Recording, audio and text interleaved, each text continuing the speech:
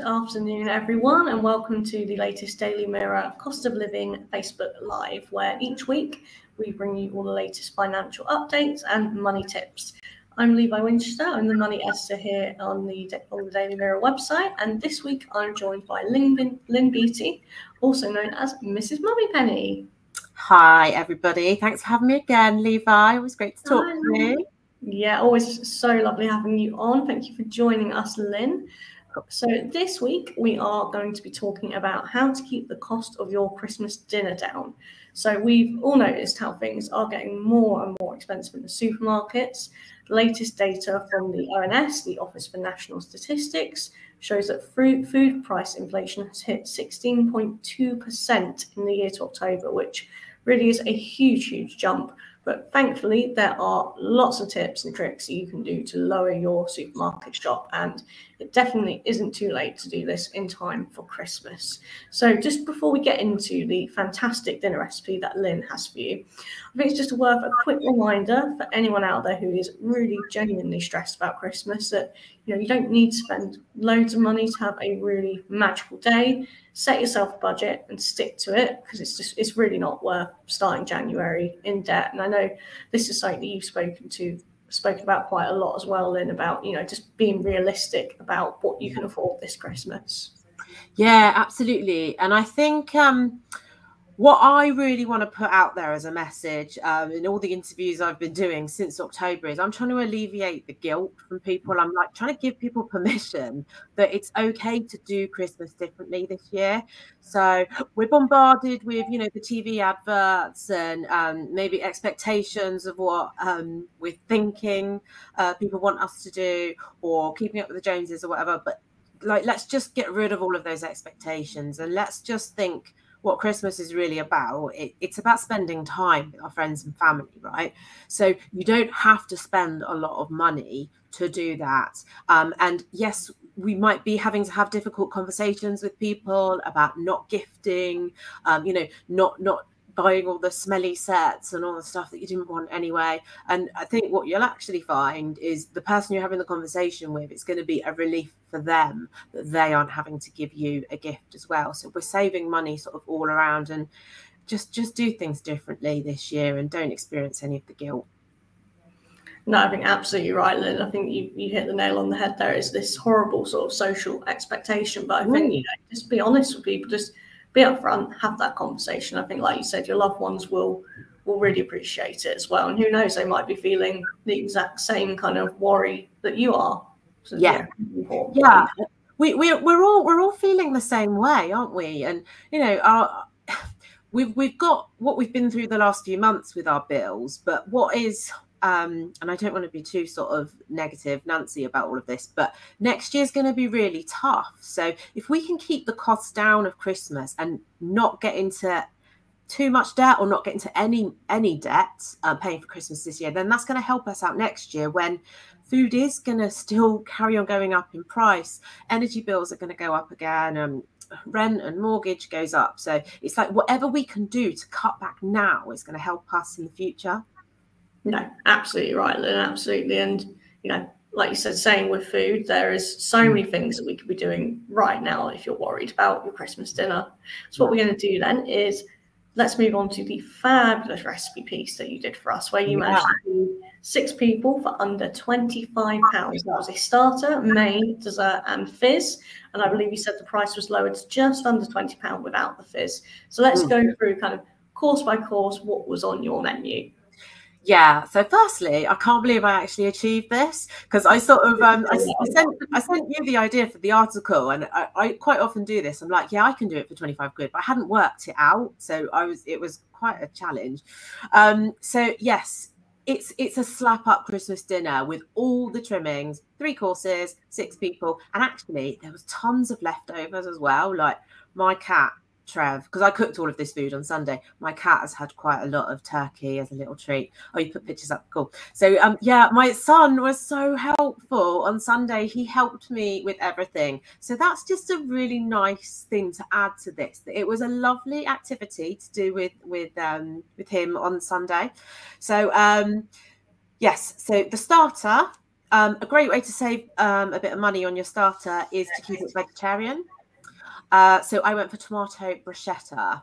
I added a little bit of olives to make it a bit more exciting, but that was super cheap. And it was really sort of zingy and fresh and tasty. It was quite a nice starter to go before quite, you know, a heavy Christmas dinner is a lot of food, isn't it? It's quite heavy. Yeah. I love as well, and we can see the kind of the process pictures. We can see how you were making it there, then we can see the finished product. Looks really good. Yeah. So I literally bought 2 packets of Aldi Essential cherry tomatoes, and I just like halved them, quartered them, and chopped them into little bits. Like, I mean, it's fiddly, and what I will say about this dinner is there was quite a lot of prep that went into it, because that's how you save the money. Is you buy stuff from, you know, whole vegetables, whole and there's a lot of chopping and stuff involved, but I find chopping up vegetables quite calming. I quite like the routine of just chopping up lots and lots of things, and as does my youngest son. I was going to say, your youngest helped you, didn't he, with all the vegetable prepping? Yeah, so literally he did all the vegetables. You can see his hands in that picture there. Yes. So he peeled potatoes, peeled the carrots, peeled the parsnips.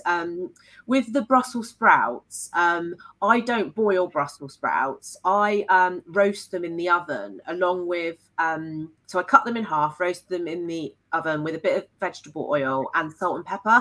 That makes them taste so much nicer, because like boiled Brussels sprouts aren't that great.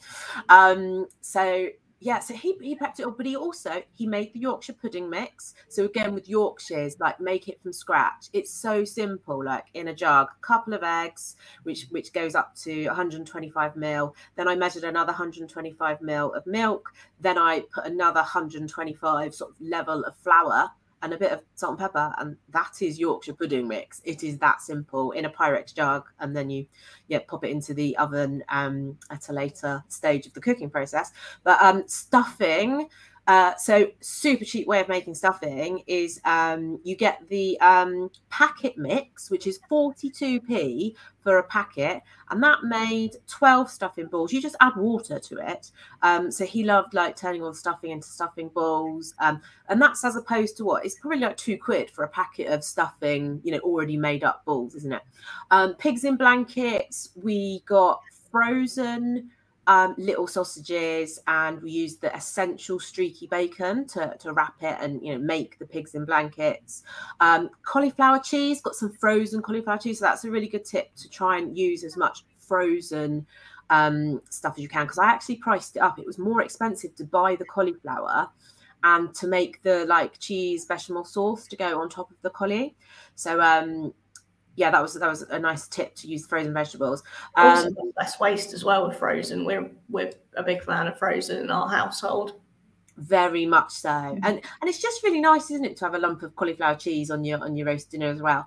I roasted the parsnips and the carrots together in the same tray, and yeah, that was it for vegetables, wasn't it? But what I will say about vegetables, obviously I bought them last weekend when they were a little bit more expensive. But when we get closer to Christmas, and Aldi have put this information out, and you'll know about the other supermarkets, but they're all going to copy each other, aren't they? You can get the carrots, parsnips, Brussels, and potatoes for 19p a packet. So it's a great money saving thing to do. Bargain. Absolute bargain, yeah, and they all do it. So yeah, so that was how I got my oh, I haven't mentioned the turkey, have I? So with the turkey, the main bit, the turkey. Although, like, what I will say about turkey, because I mean, I cooked a small I mean, that was a small frozen turkey. That is massive. It looks massive. It looks like it can easily go around 6. And I know you had loads left over as well. Had loads and loads left over, so I've managed to turn it into like I had just loads of food left over, so I've made like roasted vegetable and turkey soup. I've made like a sort of slow cooker turkey thing. I just sort of chuck things into the slow cooker and let it cook. That's my creative mind. And slow cookers, obviously, we know are very cheap on the energy bills. It's a good way to cook food. But yeah, loads of leftovers of the turkey, and so that was the turkey was actually cheaper this year than last year, which was very interesting from Aldi. It was about 10p a kilo less. Wow. And I was quite surprised by that, because I did do a lot of comparison of prices this year to prices last year, because I was expecting everything to have gone up. To be fair with you, turkey was the only thing that went down, and we're only talking sort of pennies. But vegetable oil had gone up by 80% year on year. Like, just Aldi basic vegetable oil had gone up by that much money. I was really surprised. And eggs as well, because I needed the eggs for the Yorkshire pudding. They'd gone from 10p each last year to 15p each this year. So when we're talking about that inflation number that you mentioned, it varies hugely by products. There are certain basic food items which have gone up so much year on year. Absolutely, and it all adds up, doesn't it, when you're buying these ingredients week in, week out. It's the little changes that soon start to make a real difference to your bill.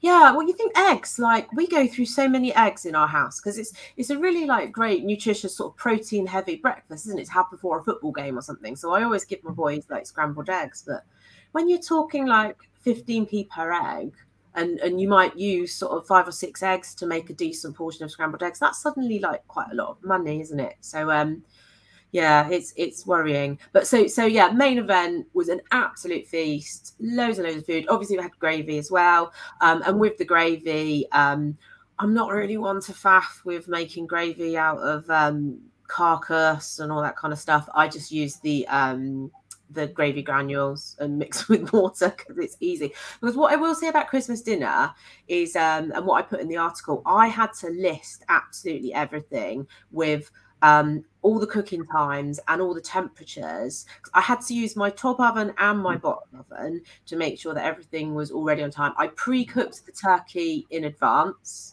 And then I did all the sort of vegetables and, you know, the stuffing and the pigs in blankets later. And I had a lot of steps, wasn't there, Lynn? Like, there were a lot of steps. Christmas dinner is, by the time it got to sort of half an hour, 15 minutes before it was ready, I was feeling quite stressed. And I was like to my kids, please get out of the kitchen. Just let me like focus on the end stages of getting the Christmas dinner ready. But then it was all ready and it was lovely and it was all like on the table, and I managed to get some nice pictures and it didn't go too cold whilst I was taking pictures. So let's talk about dessert then, because dessert looked really good. And again, your youngest kind of took sort of control of the dessert stage. Yeah, he made it in its entirety. So I always thought chocolate mousse was really complicated. I have to put my hand up. I've never made it before, but I did a bit of a sort of thinking of, you know, lots of ideas of cheap dessert recipes, and actually there are quite a lot of cheap dessert recipes. So other ideas I had was trifle, cheesecake with sort of basic digestives. You can make quite a chocolate Yule log. I priced that up as well. That's actually £1.60, just under £1.60 to make a chocolate Yule log. But yeah, I went for chocolate mousse because I thought it was quite luxurious. And I had like a layer of fruits in the bottom of it. I used frozen fruits. Another great money saving tip. So I've got some nice sort of summer fruit. So you can see in the picture, I've done 1 glass of just the fruit, and then we've done another glass with the mousse on top. So Jack made the mousse. So it's 3 egg whites. It's some natural yogurt. I used basic Aldi dark chocolate, which was 33p for a packet of like 100 grams of chocolate. It's so cheap.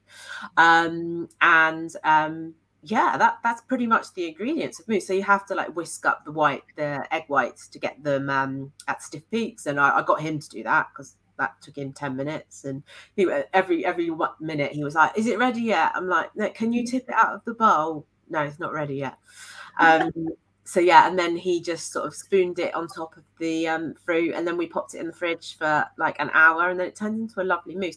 And again, that keeps. What I will say about the starter and the dessert was you can make them in advance. So with the sort of tomatoes for the bruschetta, just make that in the bowl and leave that in the bowl, and then just pop it on top of the ciabatta or the panini on the day. But again, with the chocolate mousse, you can make that 2 or 3 days in advance. It keeps in the fridge for 3 days. So yeah, really simple and really cheap.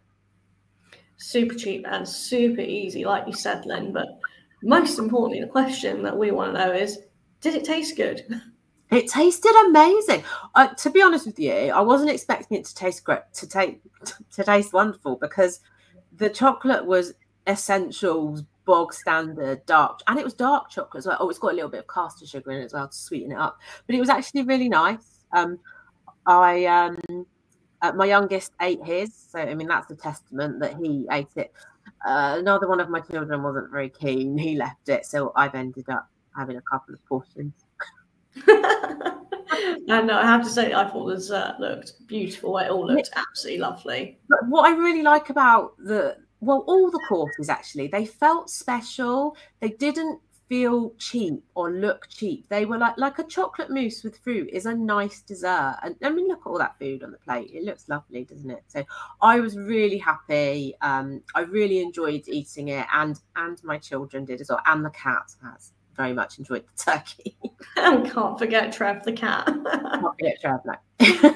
Just to reiterate, this was just under £25 for the 3 courses plus your fizz, just under £20 without the fizz, which is amazing. So how did you come up with your ideas? Like, did you follow a certain recipe online? Where was the kind of inspiration?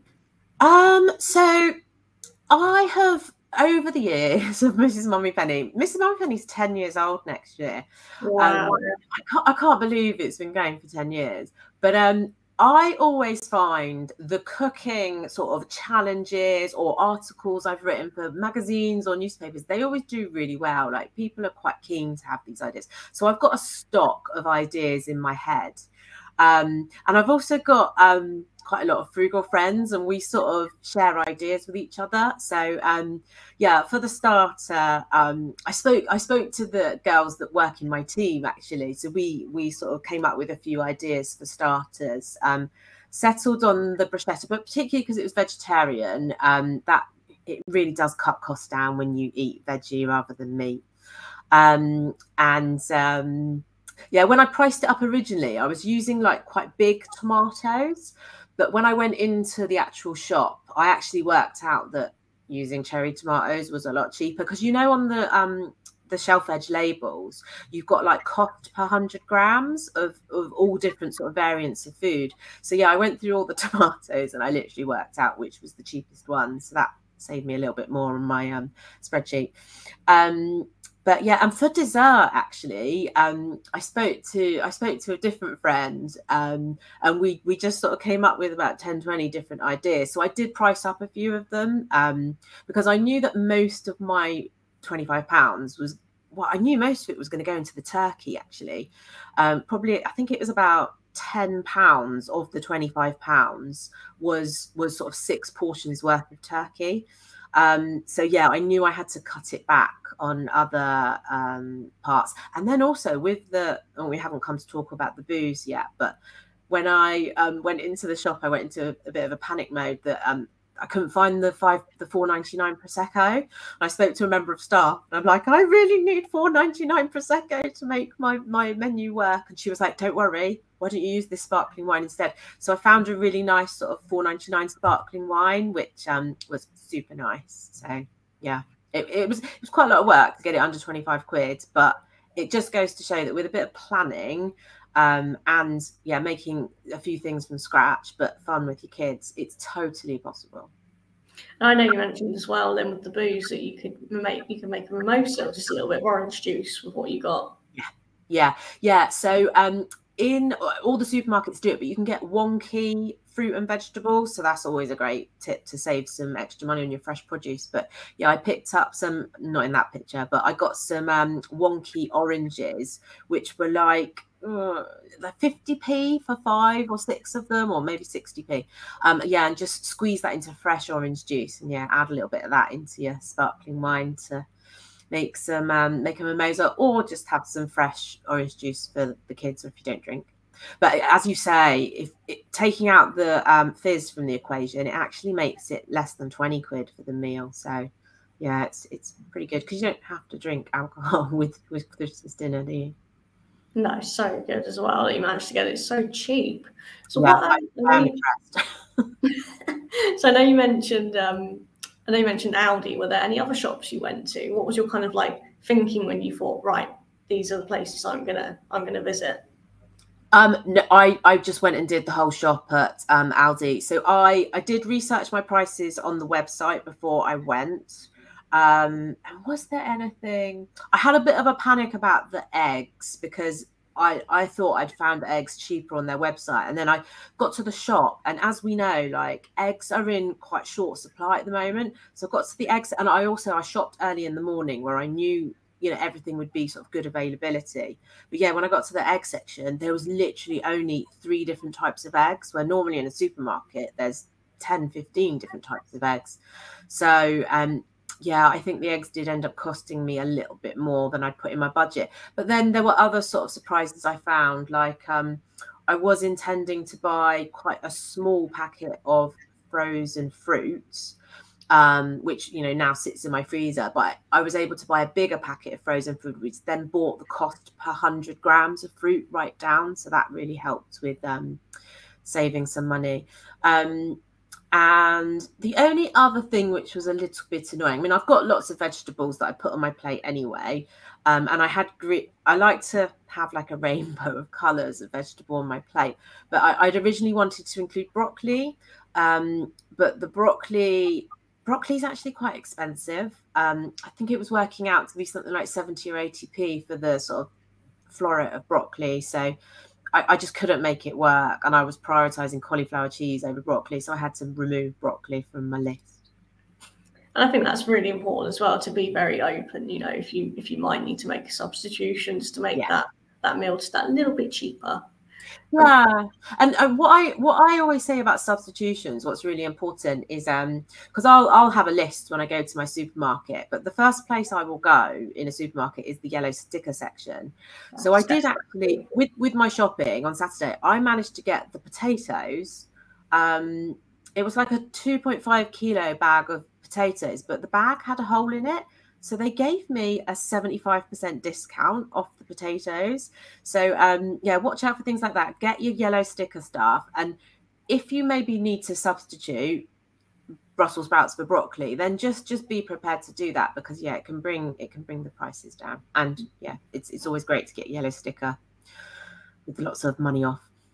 Absolutely. Who doesn't love a yellow sticker deal? So what I would, because I'm aware we are ever so slightly kind of running out of time, what I'd love to kind of wrap up with is a few kind of general supermarket saving tips. So one that I really love is the downshift challenge. This is where you swap branded labels for supermarket own brands, and you can save roughly 30% on the price of your shop if you do this. Is this something that you've ever tried, Lynn? And as a mum, is this hard to get the kids on board with? Yeah, no, I've tried this with lots of different brands, and sometimes it works, sometimes it doesn't. But what I will say is, when you're in the supermarket, think about your eye line. So what supermarkets tend to do is they'll put their premium products in your eye line. So if you look down, that's normally where the cheaper versions of the products are. So let's say it's ketchup. That's one of the contentious issues in our house. I have tried to trade my kids down to non-Heinz, but they just won't do it.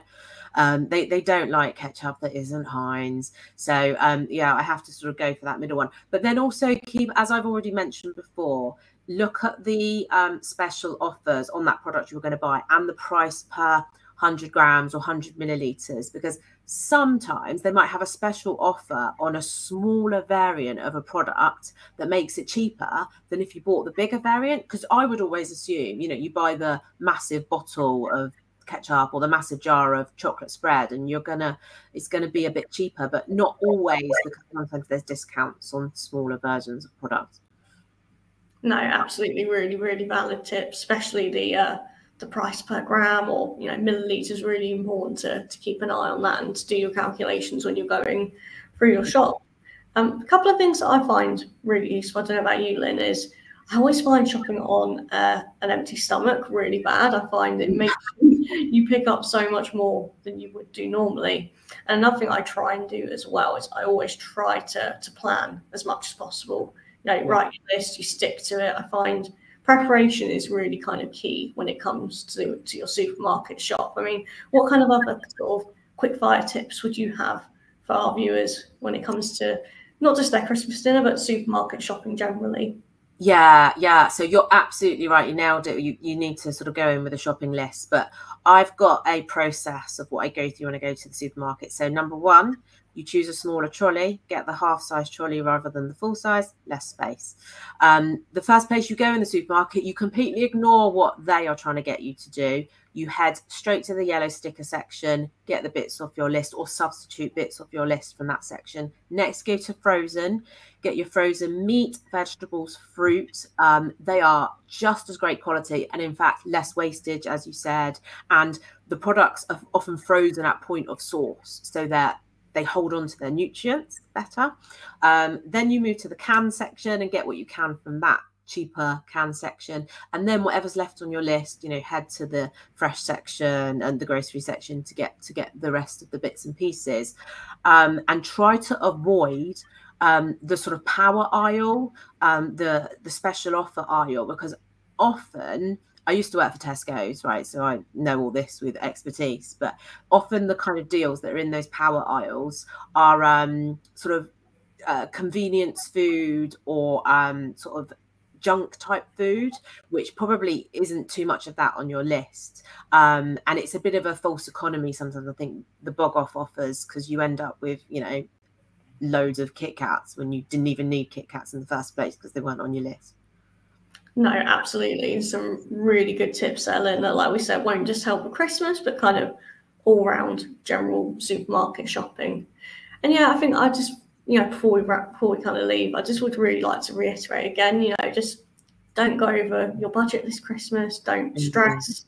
I know this is something that you're very passionate about as well, Lynn. Just, stick within your means, and you don't have to spend a lot of money this Christmas. Yeah, stick within your means. Like, it's one day or it's like a couple of days. Like, it's just not worth getting into debt over one day. And I think just focus back on, doing crafty stuff with your kids that's free, collecting holly and berries and maybe making a table decoration for Christmas dinner, making Christmas cards with your kids. There's a lot of things that we can cut back on, which will save you chunks of money. And don't stress over it. Don't make that Christmas like the supermarket adverts are trying to get you to do.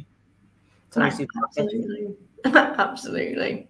Well, thank you so much for joining us again, and also for sharing your fantastic Christmas recipe with us. So that article is live on the Mirror website now, so please do check it out, and hopefully you can get some inspiration from Mrs Mummypenny and her cost of living tips.